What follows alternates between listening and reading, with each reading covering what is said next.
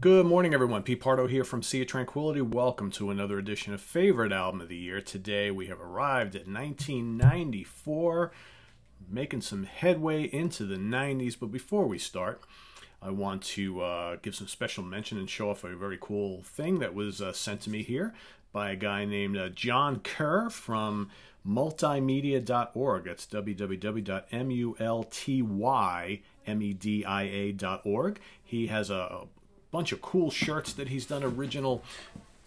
Check this very cool Jim Morrison The Doors shirt. It's very neat how the image is made up of all sorts of little different other images. Very, very cool. He's got all sorts of different shirts available as well as prints. I want to kind of show you some of this cool stuff here. All right. If you like Pink Floyd, he's got it in prints. He's got it in shirts. Metallica. The Ooh. Freddie Mercury. Gotta love that, huh? What else we got? Lemmy from Motorhead. How about a little Iron Maiden? The Trooper. And Led Zeppelin. Got Jimmy Page there. And there's other stuff up there in addition to some of the rock stuff. Again, just John Kerr is an award-winning graphic designer, artist, and photographer from Banbridge Company down in Northern Ireland. Okay, John's unique talent of weaving and layering art came from a long-established family history and craftsmanship. Growing up on a rural and unforgiving landscape during the Troubles, he sought solace and passion in his creations. Like I said, he's got all sorts of cool stuff. www.multimedia.org. That's a Y instead of an I after multi. And there's John himself there. Very cool website. So thank you, John, for sending off this cool shirt and all these prints. Hopefully some folks go over, check out his website, and perhaps order up some of the shirts. So thanks again. Appreciate it. Love the shirt. We'll enjoy wearing it. It's nice to have a Doors shirt back again. I haven't had one in a million years. Anyway, back to 1994. So another really good year for music and a really tough year for me. I think this is the time period where you have a lot of like extreme metal, some of those real legendary extreme metal bands coming up, specifically like the Scandinavian black metal bands, really starting to put out some great releases. You've got a couple of U.S. metal bands doing some really good stuff. There's a lot of prog going on, a lot of veteran bands coming back and killing it once again after being away from the scene for a while. So this was kind of a tough choice for me, and I thought about it. I whittled it down to my favorite and my runner-up, although I do want to make mention of a couple others. And it was really kind of tough to do this one because I think my number one is an album I really dig by this band. It's not my favorite album by the band, and I do want to kind of preface this. So I had a couple folks on yesterday's show who were like, "But Pete, you listed the Rush Counterparts album as your favorite album of 1993, yet on your Rush ranking the album show, it didn't even make your top 10." Well, you know, that's just a testament to the Rush catalog.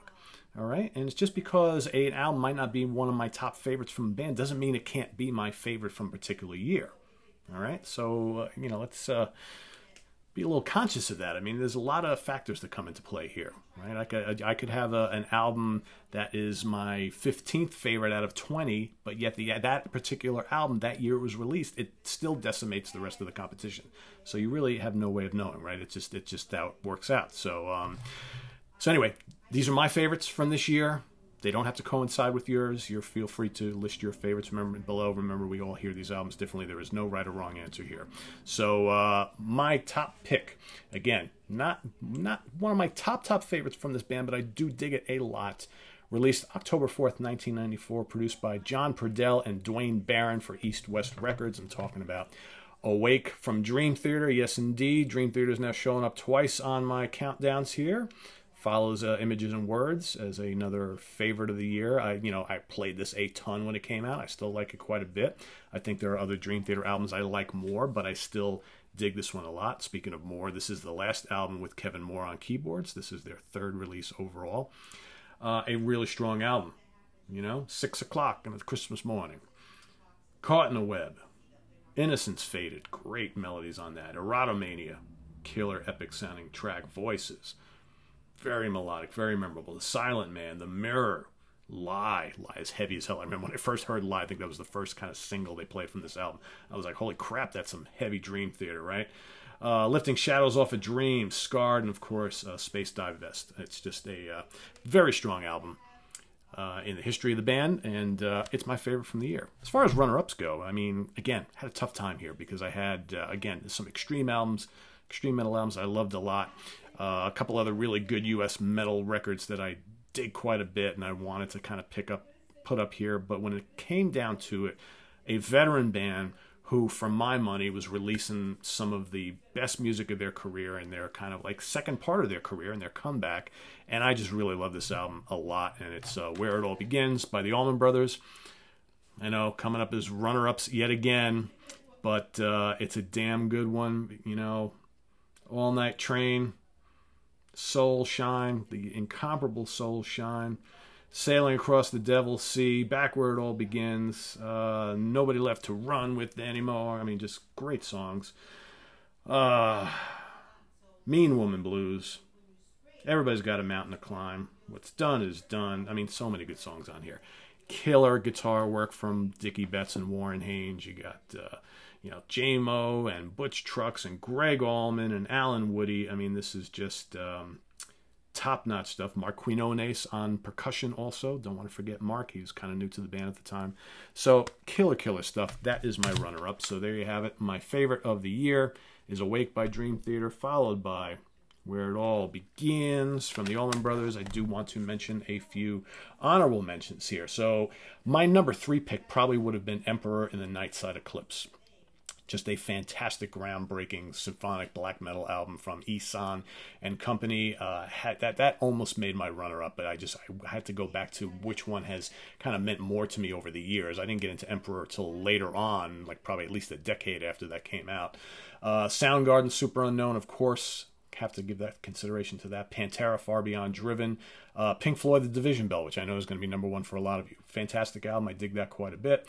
You know, what else you got? You got Walk On by Boston, Alice Cooper, Last Temptation, Amorphous, Tales from a Thousand Lakes, Enslaved, Frost, Danzig 4, right? Halloween, Master of the Rings. Yeah, so many other, you know, really good albums from that year. But these are my 2 favorites. List yours below, okay, in the comments. Your top pick, your top 5, your top 10, whatever you want to do. I know some of you list a whole bunch, so very cool. So another pretty good year for music, and for all of those of you who are seemingly popping onto this show, specifically this favorite albums of the year show in the 90s, because you're probably a lot younger and you kind of grew up with 90s music, who are like in an uproar that I don't pick enough grunge or alternative or punk music. All right.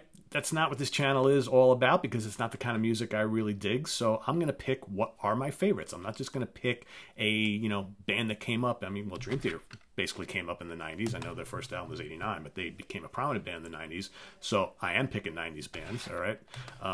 But I'm not going to pick alternative or grunge bands just because you like them, just because they were huge selling albums during the decade. Remember, this has nothing to do with album sales or what was at the top of the charts or what was riding high for 3 or 4 years, you know, whatever. Doesn't matter. It's my favorites. If you want to pick them, go right ahead.